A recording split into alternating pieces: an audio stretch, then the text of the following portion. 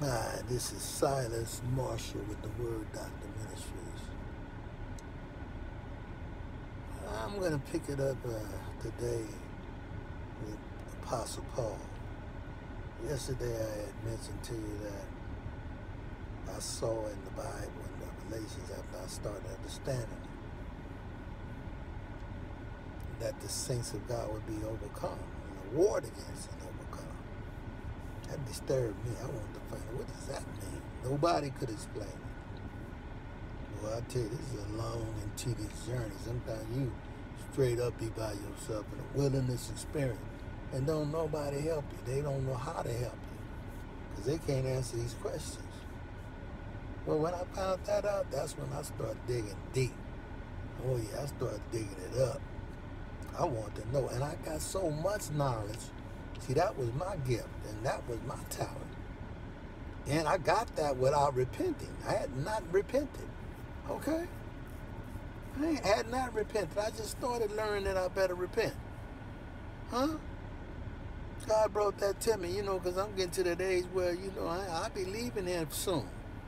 So he told me, you better get to repenting, boy. Trying to preach to folks, tell them something about me. That I want you to make it. And so that's what I began to do. And so that completes me. That the knowledge that I have, I'm going to share it if he say the same. And I'm trying to. I'm trying to let y'all know that the enemy's coming in a period of time. The Bible says it's 42 months. One other book tells you that in Daniel, it talks about times and a half a time. Daniel 12. Okay? The Old Testament. Okay? Then Paul. Apostle Paul. 2 Thessalonians, 2nd chapter. The whole chapter is about this Antichrist. About the great falling away. You see? God is not playing with us. He's sending the devil to jam us up just like he allowed righteous brother Job to get tested.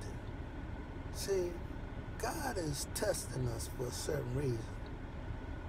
You see, so you can't play act. You ain't no actor like Denzel that he get paid millions and millions of dollars. You ain't no play actor. You playing with God. When Denzel acts, he playing a part, but he ain't playing God. I'm just saying. You're an actor, you're an actor. But if you're an actor while you being a preacher, or playing a prophet, or a saint, sitting up in them pews and don't know nothing, thinking that as long as you pay your tithes and offerings, you're going to be all right? No. No. All you doing is feeding the beast. You feed the game. He wants people to understand the truth. The truth sets you free. That's right. Free from what? Being deceived by the devil. Being deceived out of your life inheritance. Not these little life insurance policies here. When somebody die, you get some money, you get an insurance policy, and then you die and you have to pass it on down to somebody. No, and then y'all stumble up in the system, end up getting it all. Okay, we're in a dirty trap down here on this earth. But if you want to be free, God got a freed up plan. See? He got a forever plan. Life insurance policy that lasts forever. You see, we live a short time here in this spectrum. But it's a long time in eternity. And you're going to be awaiting if you die. And if you ain't in Christ, they say absent from the body is to be present with the Lord. That's if you a saint of God. Okay? Who he knows ain't been taught right. But he'll bring you on into his bosom and love you and put you on his right side. That's right. Until this period is over. See, but if you die as a sinner and an evil and talking about him like these men that I knew that were rich and famous and did, and they couldn't keep their mouth off of him, and they had all the money that they needed, but yet they were talking about him like he was an animal, a dog, like he was faking. I dared him to say something. They talk about too. I said, what's wrong with these guys? All they do is sit around and play chess, and we in there writing and coming up with hit records, and they got Jesus didn't die, he faked his death, and then they arguing about it. You know, two different ones arguing about this. Both of them wrong. I found out later because I just knew it just bothered my heart. I'd leave the room. But the younger brother, he wasn't into it. He the one that led the older brother to the promised land as far as the money go. Yeah, because he got the hits first, you know. And he said, hey, brother, come on, man, they make this money with me. So he brought him in, and then they brought in a third partner, and they all three, it was a trio song. They're the greatest. Nobody wrote more hits than these guys but the Beatles. And they was big time. And, you know, I liked them. They liked me. I was in their inner circle. You understand? They taught me the game of the music business. You know, the business of music, baby. You got to know that if you're in it. You know, this is now today people have learned that through Prince, putting a slave on him, you know, Michael Jackson fighting for his and almost died broke, but overworked why he did. It just messed up. Shouldn't have been that way, ever. But this game is a trap, babe. And the evil be riding. Yeah, that's right, because the devil is behind it all. But you see, he got a bigger plan than that for us.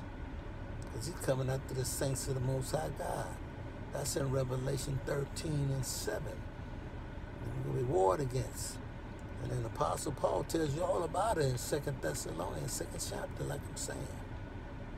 See, well, you're going to be able to hear that exactly how it's going to go down. It's a period of time that we must understand that no preacher, no one is talking about. You won't turn to any Christian station, any channel, and hear about the evil day. You just won't do it. Maybe in a blue moon you might be blessed to find somebody. But the evil day is a 3.5 year period. God talks in terms of that period as 1,290 days. He said that's the time the devil's going to be on earth. Yeah, I add it up, get a calculator. That's 3.5 years. 42 months. Okay? This side's going to go down. He going to have power over the saints of God for 42 months.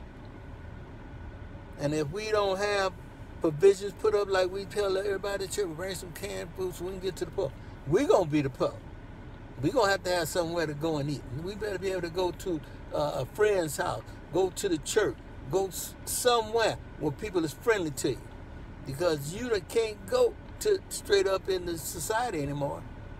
You can't buy or sell. You've been blackballed. And he's looking to hunt you down. God said if you be quiet and agree with your enemy in the way, then you'll be all right. I had another so-called saint tell me, I said, hey, you can't let your left hand know what your right hand doing. She said, oh, that sounds like game. That ain't in the Bible. Well, people just don't read the Bible then. Because that's God saying, look, you can't let your left hand know what your right hand is doing. Especially at this time. At this time, you need to learn how to tell the devil a lie like he lied. And a lie could just be, listen, I know, they're coming to you and they'll say, Jesus is in the, he just came here, he at the farm, he at the park, he at the beach. And you say to them, hey, yeah, I know, I'm on my way. Because see, they don't really know. They ain't got no discernment at this time. They don't know who you are. So you just say, yeah, I know, I'm on the way. You know what you do? You go home. You go home and hopefully you done did right and got your provisions where you're going to be able to eat. You're going to be able to sleep in peace. Because God's angels, his warring angels is watching over you, baby. Ain't nothing going to happen if you be obedient. But ain't nobody telling you this. It ain't like you get up into some magazines tell you, okay, this is what you got to do. You got to dig this out. See, I call it a spiritual shovel. You got to dig. See, you know, I found a lot out about the Bible too. After I read the Bible, way later on in life, about Enoch. See, I heard Enoch in the family tree. See, seventh from Adam, and he was the great grandfather of Noah. And his book is amazing because he begins to tell you about those angels who came to earth back in Genesis 6. You see, y'all don't hear me though. See, they've been here before and they're coming again. That's right. This time they're getting kicked out of heaven for good. See, right now they can still go back and forth up in heaven, the accuse of the brethren. But when they cast out, the angels and everybody's clapping and praising the Lord, saying, hey, thank you, Jesus. Thank the Father. Hallelujah. The accuser of our brothers has been cast down, but woe to the inhabitants of the earth. But the devil has come down, and he know he have but a short time. And he coming straight at us. Okay? He coming straight at us. You know, just like these folks running around here, you will not replace us. You will not replace us walking around with sawed-off guns and AR-15s and sidearms and all kind of weapons. They attacked the White House.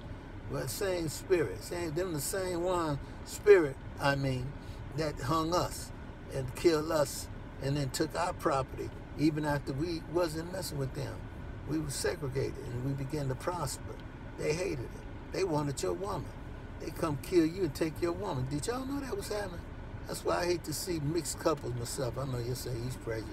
No, because I think black people need to be black people. That's right. To make more black babies. Right.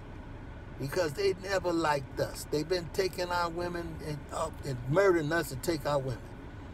I could tell y'all so much, but then you say, he's a hater. He's not preaching hate. No, I want to preach Jesus Christ, and that he is the one who gives us eternal life, and he's the one who forgives us.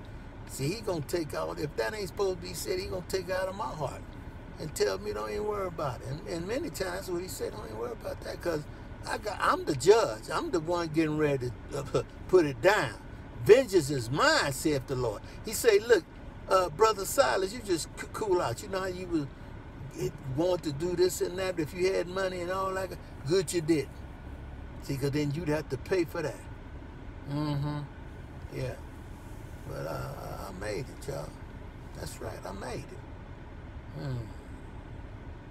I made it. I thank God I made it. Now, if you want to make it and you got an ear to hear what the church needs to hear, what the Spirit is saying to the churches, then you need to search yourself. Because see, it ain't me that's the only one that could tell you. You got to find this out for yourself. And if you find it out for yourself, you really know it. See, you can doubt any man, but you won't doubt yourself once you get it. So it's well worth you getting this for yourself. Study to show yourself approved. A workman unto God, not being ashamed, by rightly dividing the word of truth. That's how you find it.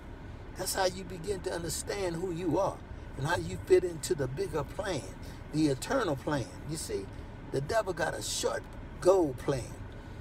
He know he ain't gonna have but 3.5 years, baby, and then God say he locking him up for 1,000 years, because it ain't over yet. See, this stuff gets deep, and I can't even get no deeper on it to you. You got to study some of this for yourself. Because if I told you some of the mysteries I know, you really think I'm crazy. So let's just leave it up to the Word of God to teach you. That's how I feel about it. I'm giving you scripture. I'm telling you where to go read to start. You see, I had to seek this out, dig it out. But here, I'm telling you, this is what preachers supposed to do.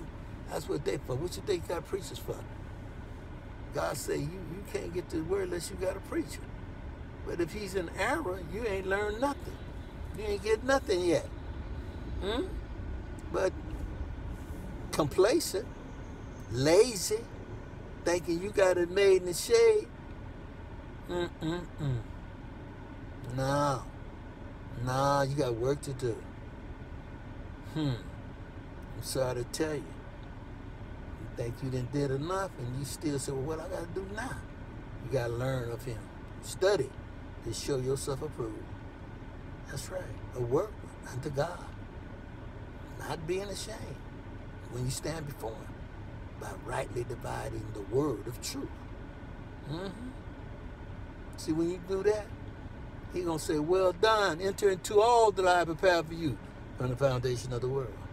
And then someone's going to say, well, God, I did miracles in your name. I raised the dead. I fed millions. I gave. I did. And he's going to say, be gone from me. See, that bothered me too. I want to understand that. Be gone from me, ye workers of iniquity. I do not know you. I said, wow, what? So that meant these folks was with God. They had some gifts and talents. And he said, be gone. You know why? Because they living up in great big old mansions. They riding around the poor and the homeless every day and walking over dead bodies almost. And ain't giving to them and ain't helping them. And you go to their church, you can't get no help if you've been tithing for 50 years there. Okay?